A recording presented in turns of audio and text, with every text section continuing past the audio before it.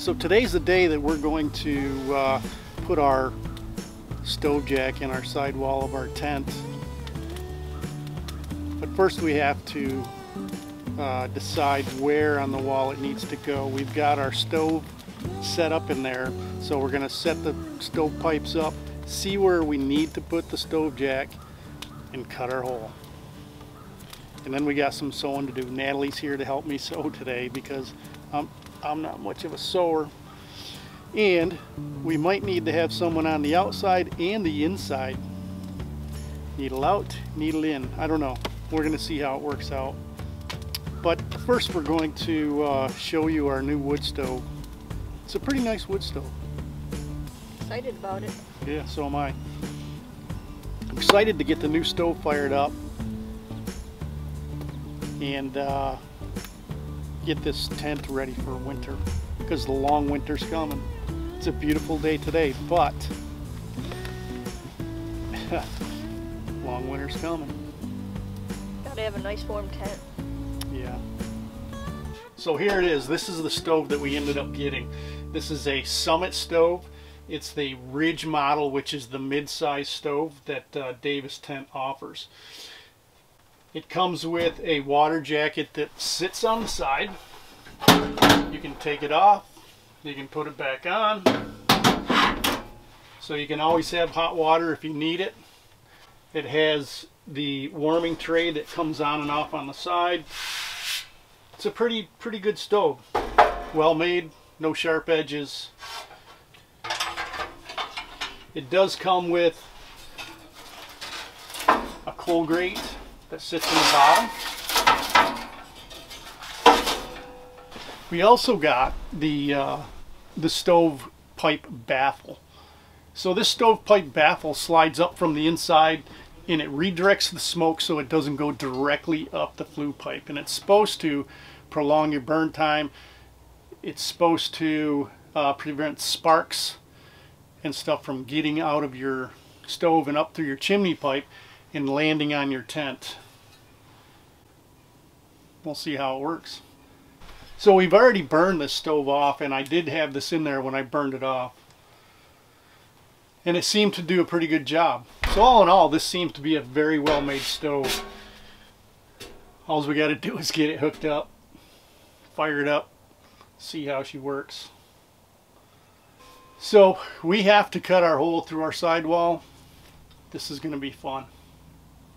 I don't know if it's going to be fun, but it's a one-shot deal. So we've got to cut our hole through our sidewall and get our stove jack in.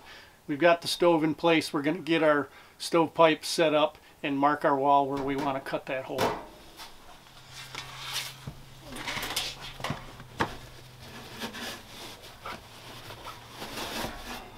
I think we're going to be right about there. Now, one thing I have to worry about is our overhang on the outside.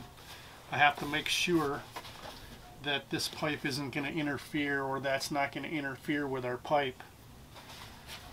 So we're going to get a rough estimate here where this needs to be. Could you hand me that pencil over there, Natalie? We're going to go someplace right in there. Okay, give me the tape measure.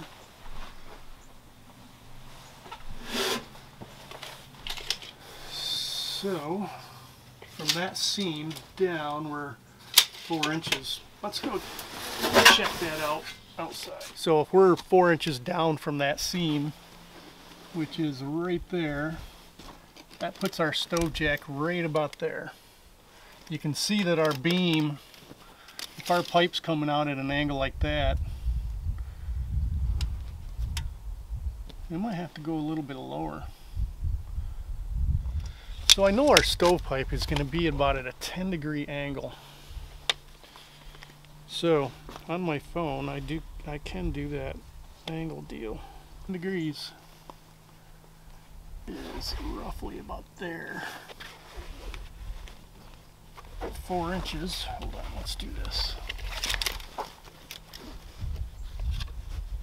4 inches to the top is right there. 10 degrees. It's right about there. We might have to drop her down a little bit. I want a little gap here.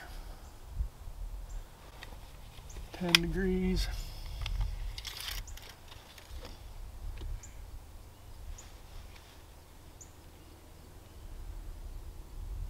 We might have to go 6 inches.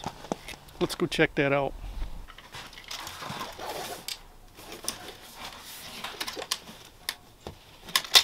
Yeah, I think that's going to be better right there. That was 4.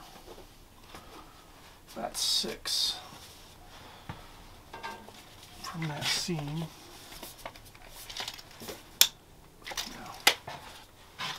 How does that look? Looks good. Okay.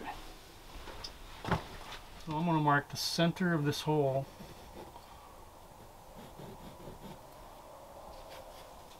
That's right where we want it. Yep. We have a sew line around here, and we're going to cut our hole just a little bit bigger than that sewn area. And we fold this all in. We put one side outside, one side on the outside, one side on the inside, and then we sew all the way around. So I've got my template. I made a template of the hole size we need, and that's what we're going to cut.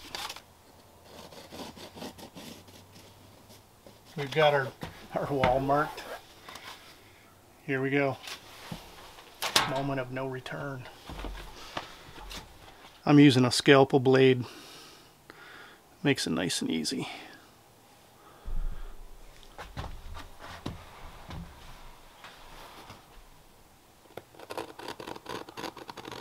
Nice clean cut.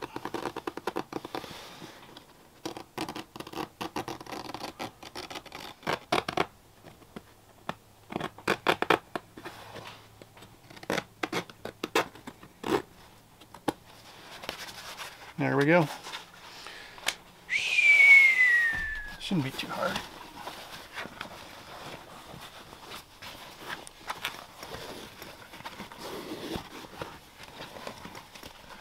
So it fits good. One of the issues that we're going to have when we're sewing is that these flop around on the inside and the outside. And because I might be doing some blind sewing on the outside, I want this to be in place. So I've got some basting tape that I'm going to put on here. It's a double-sided tape made specifically for sewing, I guess. We're going to have it on the inside and the outside, and it's going to hold that right where we want it as we sew. All we got to do is sew around the perimeter, and it should be good. So let's put our basting tape on. So my great idea of using basting tape won't work, because this is a silicone of some sort, I assume, and that stuff has no stick to this. It will not stick. So we're going to stick it in there. We're going to tack the 4 corners. Let's try that. I'm going to start at this corner.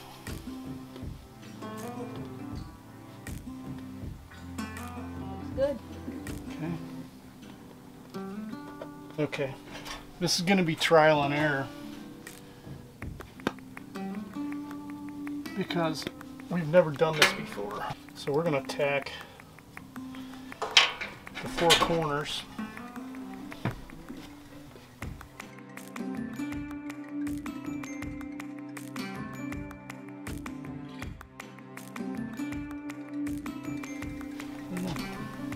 Let's just start sewing.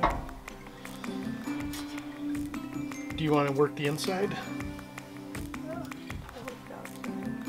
I'm going to stay like right here, right close to this, because you can see where that line is, how much lower it is. So if we're like, if our stitches are, you know, like every quarter of an inch apart or something, this far apart, kind of like that, maybe a little bit bigger, I think it'll be good.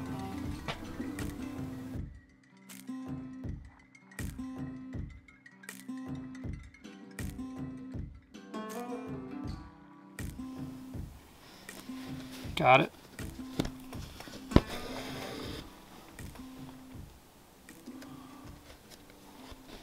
Got it. Yep.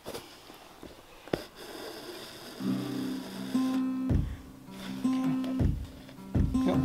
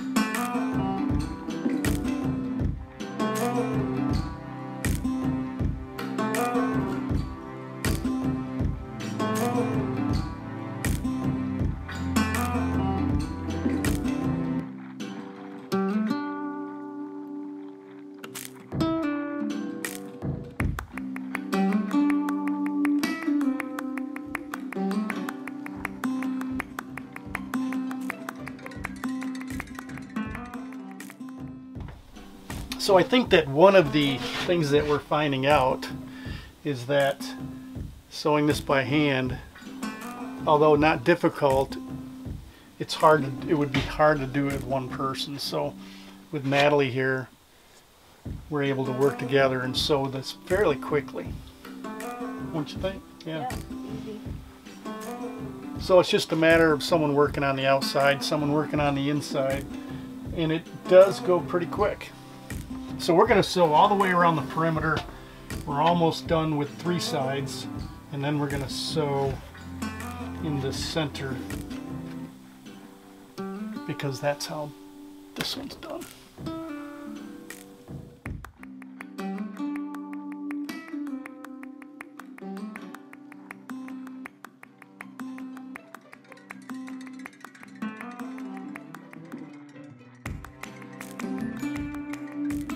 So we've got our whole perimeter sewn. One of the mistakes that we made, I think, is that we started sewing in one corner and we went all the way around. We ended up distorting our material a little bit in this corner, and there was no way to get rid of it. So I think if you can learn maybe from our mistake is that we should have sewn one side, sewn the other, sewn the bottom, sewn the top. That would keep the material a little even. As we sewed it around, we started to bunch the material a little bit. So now we're going to sew this interior, and we're going to do it exactly like that. We're going to sew this side, then the bottom, then the top. Let's get to it.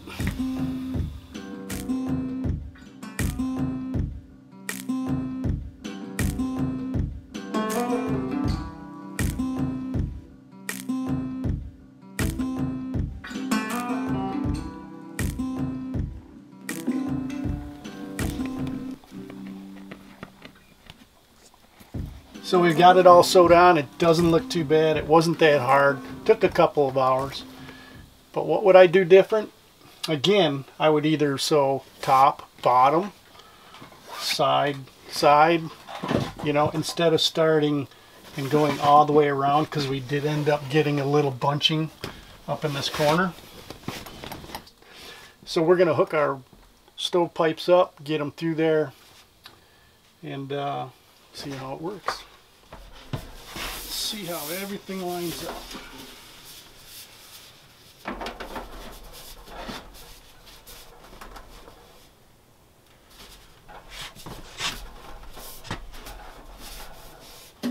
So one of the more important things that I found on these sidewall installations is that you have to support your pipe.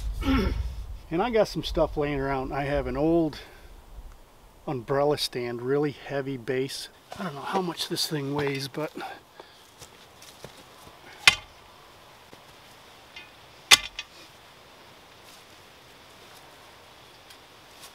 then we got some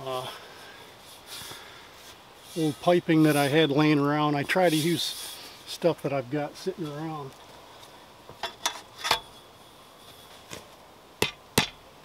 we have to support this pipe somehow.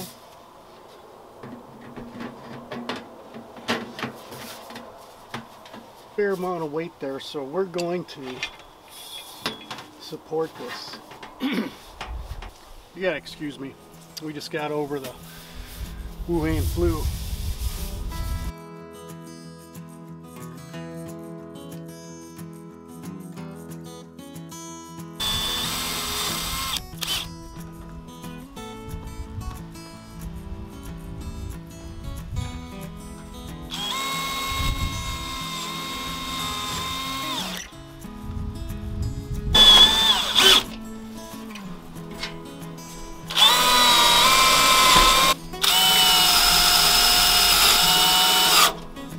So this is 5-inch pipe. I have a piece of 6-inch pipe going through my stove jack, and it extends out about 1 foot, and that protects my rain fly where it drapes over top of my frame.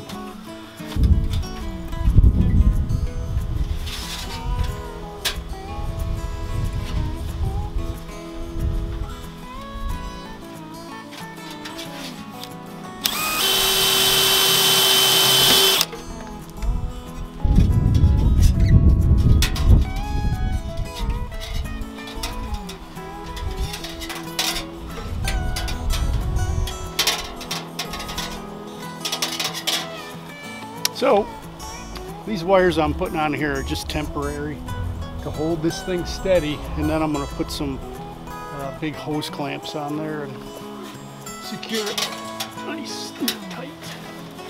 But for now, this is what I got.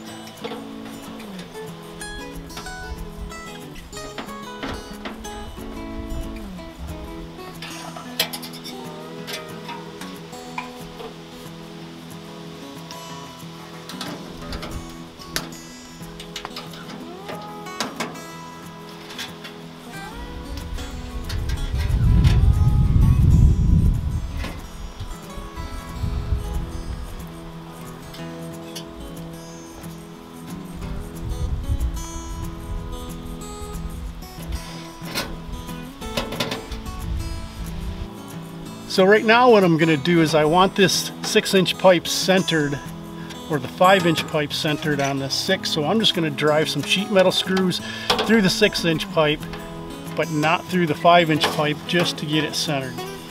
So there's a little air pocket through here. And hopefully this is going to give me a little bit of a heat shield to protect my rain fly and the log.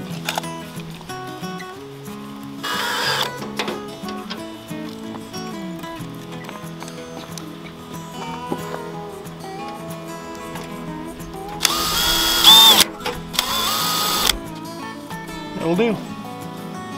It's not perfect, but nothing ever is. Everything seems pretty solid. So the last thing I need to do is put on my spark arrestor. I should have put that on before I put it all together, but yeah, I'll just get a ladder. I think that's pretty solid. I like it. Pretty simple.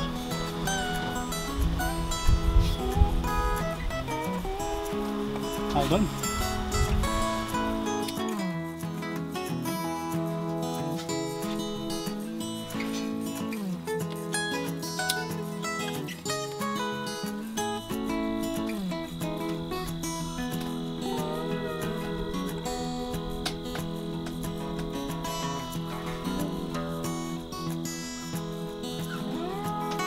So there you have it. Those are all the changes we need to make to our tent for this season. We got a new rain fly. The rain fly has no opening for our stove jack, which totally dries in the ceiling or the roof of the tent. We got our stove jack in. That probably took us 2.5 to 3 hours. Got the stove pipe in, got it all attached and all permanently tied in. That took maybe an hour or so. So yeah, it's all good. We're set. It's going to be a good warm winter, at least in the tent. So until next time, we'll see you later. Please hit that like and subscribe button. We'll see you.